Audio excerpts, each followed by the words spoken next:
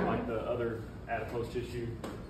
And what happens in the brown adipose tissue is, you have your electron transport chain that's in the inner membrane of the mitochondria. And so this represents the 4 complexes and then ATP synthase. And we know that we get a payoff of ATP right there when you have oxidative phosphorylation going on. But whenever you have brown fat, you have a particular protein in the inner membrane called uncoupling protein 1. And so what it does is it literally uncouples this potential energy, which is the hydrogen ions, from oxidative phosphorylation. And so it's basically like this feudal cycle. If you remember how we got the hydrogen ions here in the first place is through cellular respiration, glycolysis, and the Krebs cycle. We had those high energy electrons that came in as NADHs and FADH2s, and so they just pumped hydrogen ions into the inner membrane space. So we had this electrochemical gradient going from the intramembrane space back to the matrix of the mitochondria. And typically it goes through this process and makes ATP. But in brown adipose tissue, we have these channels that will allow these to leak back into the matrix, and it just dissipates as heat. So basically, it's increasing your metabolism, and it's basically less efficient, but it's good because we're not making ATP, so that makes our ATP levels low. That causes more lipolysis, breakdown of fat, and more glycolysis, the breakdown of sugar to get to ATP. So this is really good, and it's so metabolically active that if you do a PET scan, positron emission tomography, and you use fluorodeoxyglucose, which is radioactive, it'll go right to this brown adipose tissue because it's so metabolically active. It's kind of like a tumor. A tumor is metabolically active. You use PET scans to see it light up, and so does our brown adipose tissue. And as adults, we typically only have these above our clavicles, so supraclavicular, and then kind of in between our shoulder blades, interscapular. So there's just little areas there. When we're babies, we have a lot. It's kind of dispersed all over. And this makes sense because brown adipose tissue is for non-shivering thermogenesis. So when we get cold, this is a way for us to heat up. It gets activated. This system gets activated in the cold. So if, a baby has a high surface area to volume ratio, and they don't have very good muscle yet. So they can't shiver like we can shiver. And because they have that huge surface area, they need more of this non-shivering thermogenesis just in case they're cold to be able to generate heat. And we want to hang on to this and get as much of this as possible as we get older because it helps with preventing diabetes because it kind of lowers our blood glucose levels and it helps our metabolism to be higher. So what are some things we can do to activate our brown adipose tissue or to cause our white adipose tissue to convert to brown adipose tissue? That's called browning of white fat. And it's kind of like a spectrum. It goes from white to beige to brown as it accumulates more mitochondria. So the browning process is really just mitogenesis, or the creation of more mitochondria. And then within the brown adipose tissue, it just expresses a lot of this uncoupling protein 1. So does anybody know what can cause browning? Anybody looked into this at all? So one is cold exposure. There's a big push for like cryotherapy and all these different, cold immersion, cold baths, that kind of thing. And this is one reason why people do that, is to increase the brown adipose tissue. If you were to go and measure brown adipose tissue, in the northern and southern latitudes where it's cold, people have more brown adipose tissue just because they're exposed to more cold weather. And it doesn't have to be super cold. Like, has anybody ever done the cryo chamber where you get in and it's like 2 minutes? I do that sometimes, and it's just, it's just so cold. You're shivering within a half a second, and but you feel rejuvenated and everything. But it's basically like a hormesis, where you try to like stress the system a little bit, but in a controlled manner that helps your gene expression overall. And so you don't have to get extreme cold. A lot of people take ice baths or cold showers that can help create more browning or white adipose to brown adipose and activation. Because when you're cold, you activate your sympathetic nervous system, and then it'll stimulate the beta-3 adrenergic receptors. Beta-3 adrenergic receptors aren't too ubiquitous in the body. Does anybody remember where the other place that we see that is? The bladder. Yeah, so mirabegron was a drug that works for overactive bladder, and it works by activating the beta-3 receptors on the detrusor, the smooth muscle of the bladder. But we also have beta-3 receptors on the brown adipose tissue as well, and white adipose tissue. So cold exposure is one, and there's been studies where maybe someone sleeps at like 64 degrees. So it's not real cold, but it's good to be cold when you sleep anyways. It helps you get into a deeper sleep. So they measured that over like 8 weeks, and the people that slept in a room at 64, they had covers and everything too, but just slightly colder, they developed more brown adipose tissue. So it doesn't have to be extreme cold if you don't like really, really cold. Another one is exercise.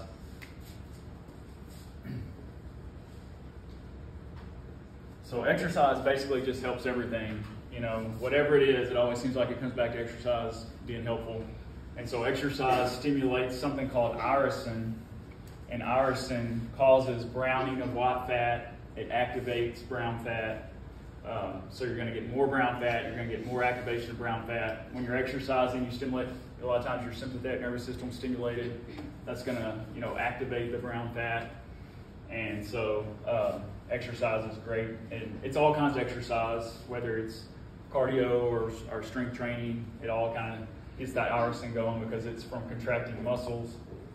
And irisin also increases BDNF, brain-derived neurotropic factor. So that's one way exercise can help strengthen your brain as well. Then there's some supplements. And these supplements are also something that keep coming up over and over. So I'm pretty tight with my money, but I spend money on these supplements. One is omega-3s. And it's really hard to get enough omega-3s in your diet. So this is one that, I strongly recommend supplementing. I eat salmon 2 or 3 times a week, and mahi and halibut anytime I get a chance. And I still am low on my omega-3s when I measured it in red blood cells. So I take a supplement here. So omega-3s, basically, they do several things. They increase gene expression of uncoupling protein 1, so you get more of these placed in the inner mitochondrial membrane. They also cause browning of white fat. And then that's how a lot of these supplements work, through these kind of same mechanisms. Sometimes maybe increasing mitogenesis, so the more mitochondria you make, that's going to help cause white fat to beige and then brown. Another one is turmeric or turmeric. I've heard it pronounced both ways. And the active ingredient in it is curcumin. And this is another one that pops up over and over and over. Turmeric's kind of nice because these are both anti-inflammatory. So whenever you have omega-6s in your phospholipids of your cell membranes, that's going to lead to arachidonic acid, prostaglandins, inflammation. The more omega-3s you have in the phospholipids of your cell membrane, it's going to be anti-inflammatory. It's not going to lead down that process.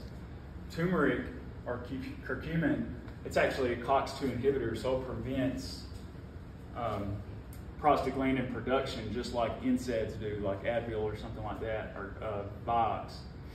And then it also has been shown to prevent Alzheimer's disease, or is associated with preventing Alzheimer's disease. If you look at India, where they eat a lot of turmeric with just about every meal, they have the lowest Alzheimer's in the whole world. So there's been studies that show it can help clear beta amyloid plaques, but it also helps cause white fat to beige and brown. It increases mitogenesis. It increases gene expression of uncoupling protein 1. Another one is ginger. So a lot of people eat ginger with sushi and stuff like that. Ginger has a lot of good anti-inflammatory properties. It's good for people with GI distress, but it also helps with this whole browning and activation. situation. Another one, something I want to introduce to you is PPR gamma, and it stands for peroxisome proliferator activator receptor gamma. So we'll just go with PPR gamma. But what it is it's a nuclear receptor. So if you have a cell, let's just say this is a cell here, and here's your nucleus. It's inside in the cytosol, and when it gets activated by a ligand bonding to its nuclear receptor, it acts like a transcription factor. It'll translocate into the DNA and alter gene expression, and it does a lot of positive things for gene expression. One thing it does is we'll kind of tie it into visceral fat. So the bad fat is visceral fat, and where you find visceral fat is all around your intestines. So we have mesentery, that's fat that connects our intestines. We also have the greater omentum, which is like an apron of fat that comes over the intestines, and that's where a lot of people get the belly, is from adding to that greater omental fat. Ectopic fat is bad too. It's like fat that accumulates in the liver and muscle. So this is all bad fat.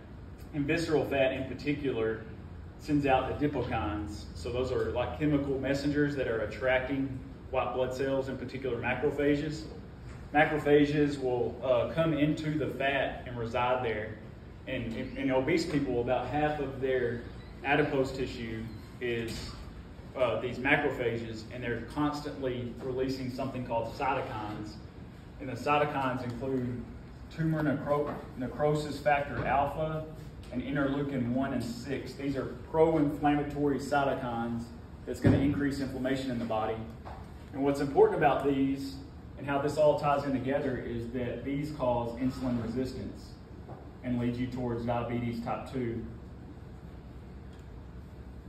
So we all want good metabolic health, and there's some things you can do to increase metabolic health: exercise, browning of white fat, activating PPR gamma, and so activating PPR gamma inhibits macrophages from releasing these cytokines and preventing insulin resistance from ever taking place. And another thing that PPR gamma does is it inhibits, so basically it goes into several places in the DNA and it'll repress certain genes. So transcription factors can enhance gene expression or repress it. It's going to repress all of these. It's going to go to macrophages. So it will go inside the macrophage, bind to the nuclear receptor, translocate into the nucleus, and then repress gene expression of tumor necrosis factor alpha and interleukins 1 and 6. And I would just remember these as your main pro-inflammatory cytokines as we get into the immune system, because inflammation is a root cause of a lot of diseases as well. But it also goes to these proteins. There's 3 other proteins, but this time imagine this is a adipocyte or fat cell. It's going to bind to the nuclear receptor, the PPR receptor, and then it's going to translocate, and it's going to repress leptin, resistin, and retinol binding proteins. So resistin causes insulin resistance. So I kind of like that name. And retinol binding protein is another one that causes insulin resistance.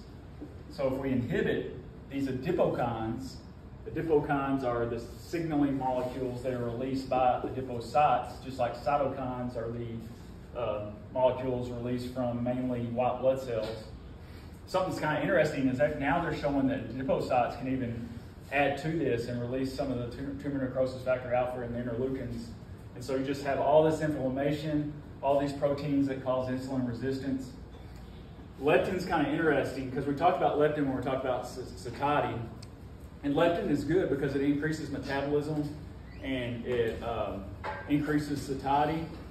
But one interesting thing is when you get too much leptin, the leptin will, when you get too much leptin, it's going to be counteractive and counterproductive. And so in obese people, their adipocytes are cranking out the leptin. And so when you have really, really high levels of leptin, it promotes insulin resistance. So lower levels that are natural and after a meal, those are healthy and good, but higher leptin, so I'll put higher leptin for this one, that turns into, it becomes bad.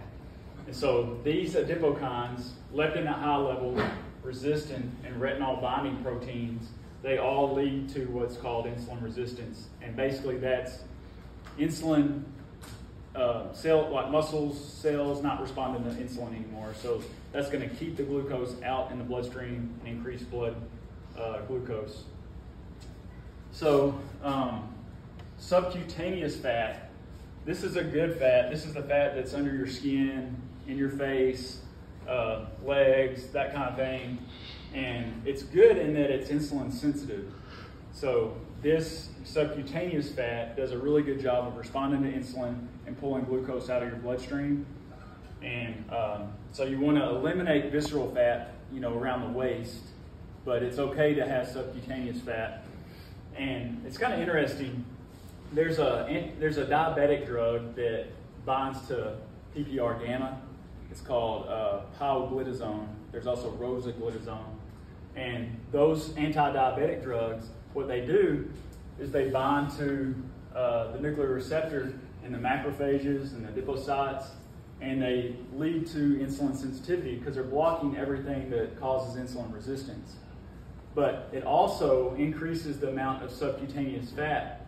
So that's one reason why a lot of people don't like to get on the PPR gamma agonist, are because they don't like gaining weight. So average weight gain is like 7 to 9 pounds for people who get on this drug long term. And but the interesting thing is that fat is most likely all subcutaneous fat. So it's leading to fat that's not visceral, and it's a good reservoir for taking glucose out of the blood. So it's really not a bad thing. We know that we talked about the GLP-1 agonist and GIP agonists that lose weight. So a lot of people with type 2 diabetes also struggle with obesity.